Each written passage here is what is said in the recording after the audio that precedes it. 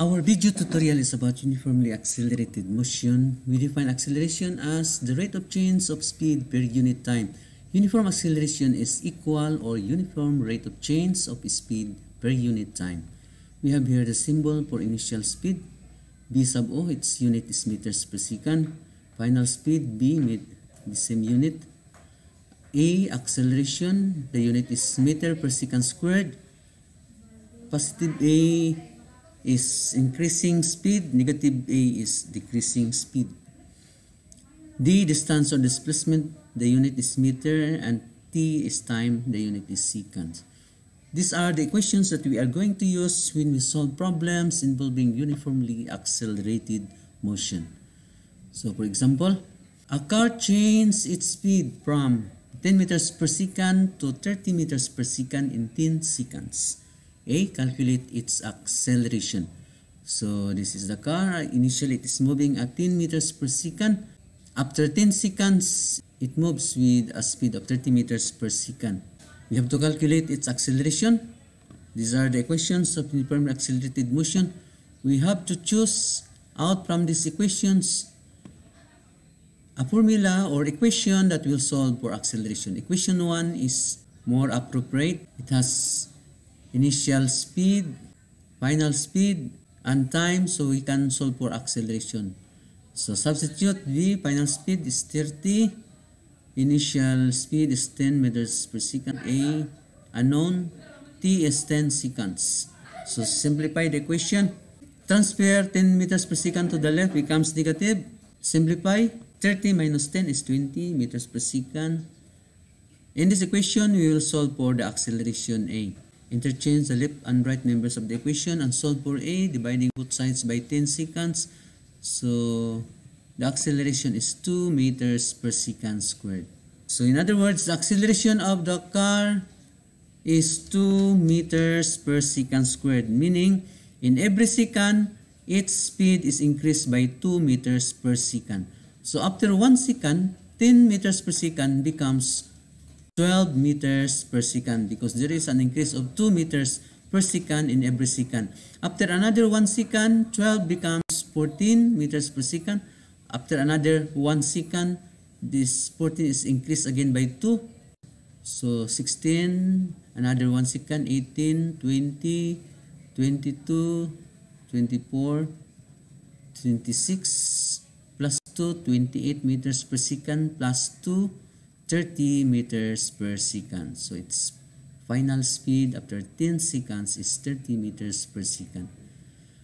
Letter B, calculate the distance traveled after 10 seconds. So out of these equations, we will choose either of second and third equation. Let us have the second equation. So we need to determine the distance from 0 time to 10 seconds. We will use equation number 2. Initial speed is 10 meters per second. Time is 10 seconds. Acceleration is 2 meters per second. So substitute in this equation for distance. Then simplify, cancel out common factors.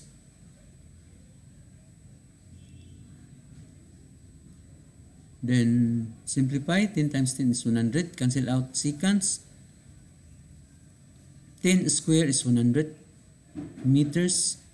So the distance is 200 meters. So this distance is 200 meters. We can have equation 2 or solution number 2 using equation number 3. For distance, getting the average between initial and final speed. Substitute, initial is 10 meters per second, final is 30 meters per second, divide by 2. Time is 10 seconds. So 10 plus 30 is 40, divided by 2 is 20, times 10 is 200 meters. We cancel out seconds. So this is solution number 2. Next, problem number 2. A car initially moving with a speed of 40 meters per second was stopped in a distance of 100 meters. A, calculate its acceleration. This is the distance covered by the distance traveled by the car. Its initial speed is 40 meters per second until it stops. its final speed is 0 in a distance of 100 meters.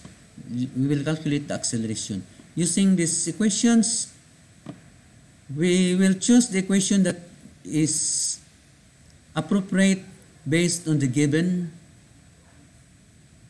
in the problem. We will use equation number 4. Equation 2, 3, and 4 involves distance. So we will use equation 4 because we have initial speed and final speed. Equation number 4 involves initial and final speed. So substitute. Final speed is 0. Initial speed is 40. Distance is 100 meters. Let us simplify, and in this equation, let us solve for A.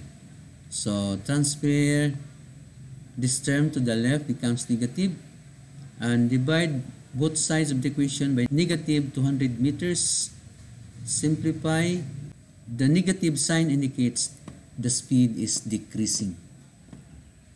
Letter B, how much time does it take the car to stop? So we will use equation that involves time. Equation number 1 is more appropriate to use because we have initial and final speed, and acceleration is solved in letter A. Substitute. Final speed is 0, initial is 40 meters per second, acceleration is negative 8 meters per second squared. Solve for t in this equation. Transfer this term to the right, to the left becomes positive. Divide both sides of the equation by 8 meters per second squared. Simplify, cancelling out meter and 1 second. The time it takes for the car to stop is 5 seconds. So let us have some more analysis of the problem. The time it takes to stop within 100 meters is 5 seconds. After 1 second, this speed, 40 meters per second, is decreased by 8 meters per second. So 40 minus 8 is 32 meters per second. After another 1 second, this speed, 32, is decreased by 8 again. So 32 minus 8 is 24. After another 1 second, this 24 is decreased by 8 meters per second. So that is 16 meters per second. After another 1 second, 16 is decreased by 8. So it becomes 8. And another 1 second, this is decreased by 8. So it becomes 0. Next, the speedboat has a constant acceleration of positive 2 meters per second squared. If the initial velocity of the boat is positive 6 meters per second, find its displacement after 8 seconds. B, the final velocity of the speedboat. So this is the speedboat. Initially, it is moving.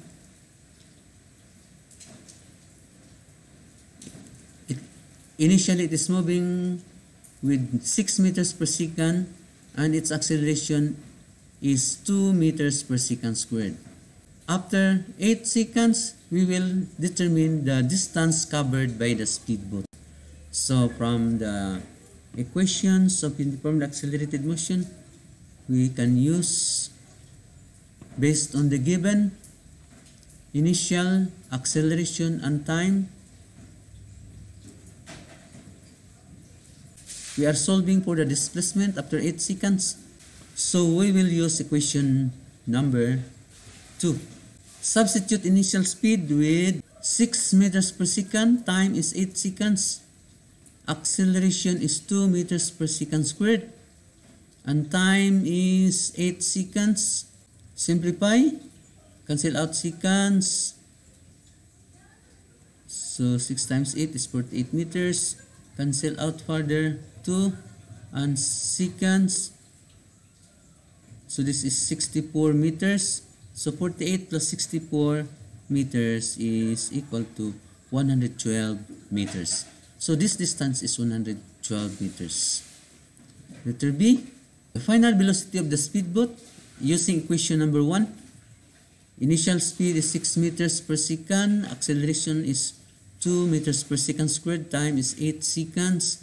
So the final speed of the speedboat is 6 plus 16 meters per second is equal to 22 meters per second. So the final velocity is 22 meters per second. Increase of the speed of the speedboat in every second. So after 1 second, since it is accelerating with 2 meters per second squared, after 1 second, 6 plus 2 is equal to 8 meters per second. After another 1 second, 8 is increased by 2. So that becomes 10. After another 1 second, 10 is increased again by 2. It becomes 12 plus 2, 14 plus 2, 16 plus 2, 18 plus 2, 20 plus 2 is equal to 22 meters per second, the final speed of the speedboat. An airplane accelerates uniformly from rest at the rate of 5 meters per second squared, south for 14 seconds. What final velocity did it attain? So here is the airplane. It starts from rest, so its initial speed is 0. Its acceleration is 5 meters per second squared. The time it takes to accelerate is 14 seconds. So we have to determine the final velocity after 14 seconds. So using the equations of uniformly accelerated motion, or to solve for the final velocity, we will use equation number 1. Initial speed is 0. Acceleration is 5 meters per second squared. Time is 10 seconds. So substitute. Initial is 0. Acceleration is 5. Time is 14. Simplify. Final speed is 70 meters per second. So subscribe.